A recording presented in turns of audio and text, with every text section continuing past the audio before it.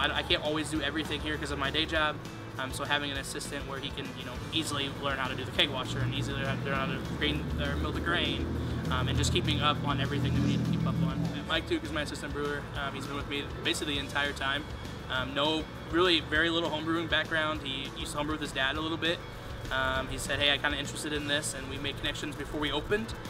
He was here for the first brew day, and then he came back second brew day and the third brew day, and he had already been planned to work in our kitchen because we do serve electric fired pizzas.